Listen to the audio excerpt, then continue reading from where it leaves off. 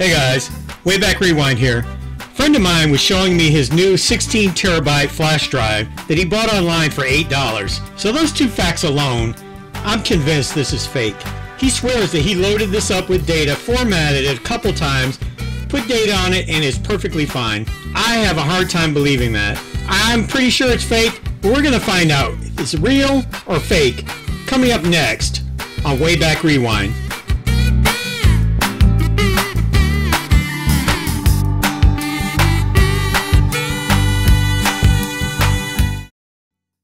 Hey guys, welcome back.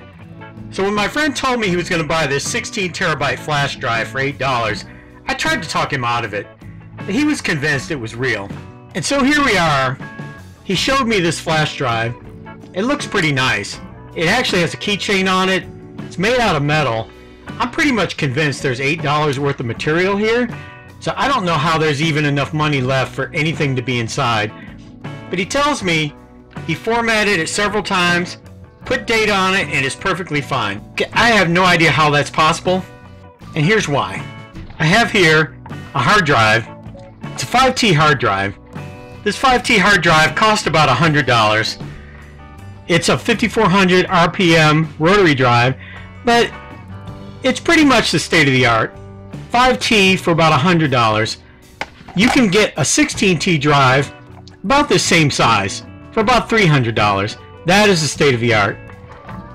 16 terabyte flash drives, they literally don't exist. The only way this could be real, there's only two ways this could be real in my opinion. Number one, it's based on alien technology. Or number two, it's based on technology brought back from time travelers from the future. So given those two options, I think the third option is far more likely that this is fake. You say, why is it fake? Because people are selling this online for very cheap, so that people that are thinking they're getting a great deal, something for nothing, they're going to run out and buy this, and next thing you know, it's fake, and it's not enough money for them to worry about it, and they just chalk it up to a learning experience, and they move on with their life. But I'm going to try this out and see exactly what it is. Okay. I'm going to try this out by using a 15-year-old computer, the same computer that I use for FireWire copying of video. It's an old Dell D830. It's from the early 2000s. I'd be a little upset if it gets corrupted, but my friend swears that he formatted this drive and that it's completely blank other than some data he copied on here that's perfectly fine. We'll find out. We'll see exactly what's on this drive. I have not plugged this in yet, so we're going to see what exactly it is. Okay, the drive is plugged in. Norton wants to scan this drive. Should I scan it? Yeah, why the heck not? Let's go ahead and scan it, see what happens. Okay, so this drive was scanned. No threats were found. That's a good sign. This drive is showing 15.2 terabytes free out of 15.2 terabytes. Is that true or is that fake? I am going to find out. Okay, he told me he copied a bunch of files on here. For some reason, it's just showing blank. Okay, that's suspicious.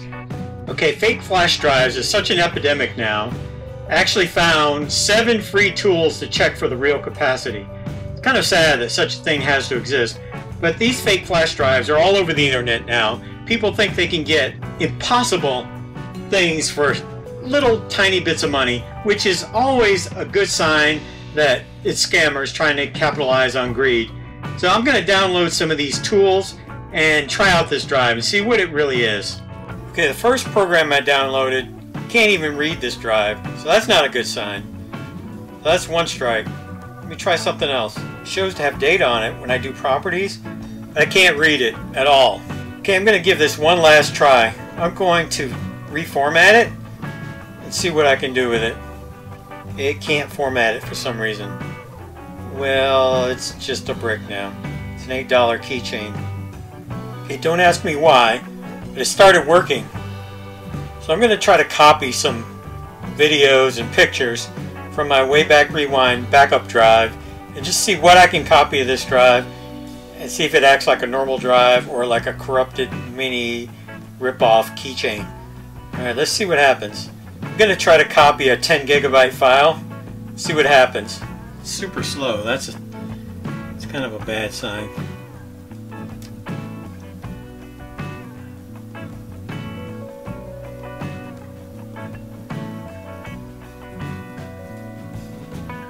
Super slow, 10 megabytes per second.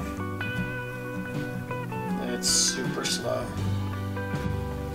I still can't figure out, even though I'm now supposedly reading this drive, it doesn't show up on any of my programs that I've downloaded. I don't understand that. None of the programs that I downloaded was able to access this drive. It seemed to be appearing and disappearing randomly. And I was able to copy a couple of files to it, and now it's being unresponsive. When I try to copy more, it's behaving very badly. I think there's zero chance this is a 16 terabyte drive. Whatever drive it is, it's behaving very badly, and it's not working reliably at any capacity. So I finally decided to plug this into my newest computer because my old computer was just being too unresponsive. And I let this thing run all night. And the next morning, when I looked at it, it appeared to have copied every single file off of my Wayback Rewind drive. Over 302 gigabytes was apparently copied. But it turned out it was just an appearance. It pretended to copy 302 gigabytes, but in reality, less than 60 gigabytes would actually open. I went through and painstakingly saw which files would open and which ones would not. And then I narrowed it down to the files that would open. It ended up being less than 60 gigabytes of files that would actually open.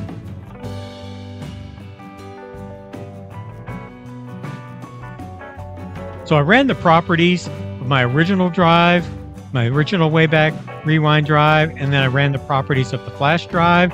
And here's where this gets really insidious. Windows reports that everything is fine. Windows reports that all the files are there, and Windows did not indicate that anything went wrong. And so you think, I have just copied 302 gigabytes of files onto this flash drive.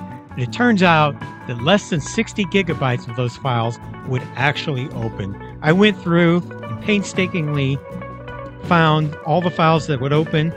It wasn't that difficult in reality, because the ones with the little traffic cones basically wouldn't open, and the ones with thumbnails would open. And so the files wouldn't open because they're simply not there. Because what happened is, when I was copying over this hard drive all night long, only the files that are still remaining are the ones that were not overwritten by files that came later. And it turns out that this drive only contains about 60 gigabytes of memory, and so that's the total amount of files that would be stored, and the new files that we're copying were just overwriting the old files. And Windows doesn't report any errors. I don't know exactly how they get around that, but they somehow trick Windows into thinking the full capacity is there, but somehow those files are getting erased. And so I went in and deleted the files that would not open, and again, the properties are showing that it's about 60 gigabytes worth of memory. And so now I have a disk containing just files that are good files. And so now, for what it's worth, I have a 60 gigabyte or so flash drive full of good files. All of these files would open normally, and you think, okay, but maybe it's not really full. Maybe there was just something weird that happened in the copying process, and maybe there's more room on this drive. I said, okay, so let me try to add a few more small files to this drive. So I sat here and I sorted the hard drive by size, and I tried copying over just a few little JPEGs just to see what would happen. And they appeared to copy successfully. So you think, okay, maybe there's more room on this drive.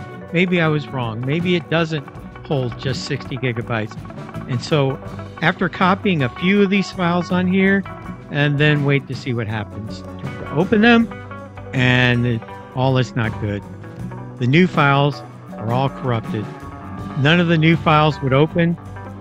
None of the new files were copied successfully, even though Windows generated no errors, even though there was no indication that nothing went wrong.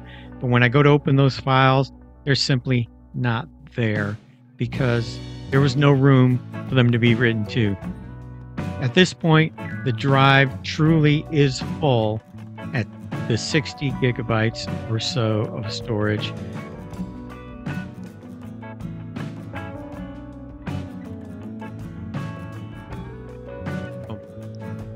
Here's the thing, it gets worse. Those files that I previously verified as good, those files are all good, except when they're not. Files that previously played are now corrupted. In attempting to copy those small files down there at the bottom, I have now corrupted one of the files that was previously good. So there you have it. This Lenovo drive is supposedly 16 terabytes. It was supposed to be a gift from heaven. It turns out it's fake. It's not alien technology. It's not from the future. It's just simply fake. So please like or subscribe to my channel, and thanks for watching.